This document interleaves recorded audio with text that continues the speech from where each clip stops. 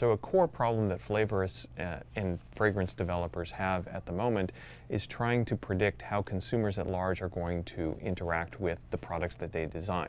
So pretty much all flavorists and fragrance, they're designing products that they think smell good, that they think taste good.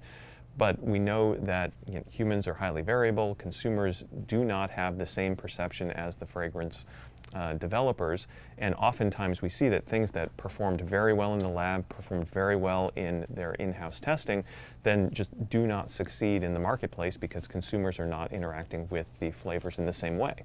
And so our ability to identify what those fragrances are, how the ingredients are being combined and developed, and then predicting how is a consumer, and generic consumer, going to interact with that, but then also how are specific demographics within those consumers? Are you going to actually target the age groupings, the ethnicities, the geographies that the fragrance developers really want to go after, and making sure that the things that they measure in the lab actually are predictive of the consumer experience at large?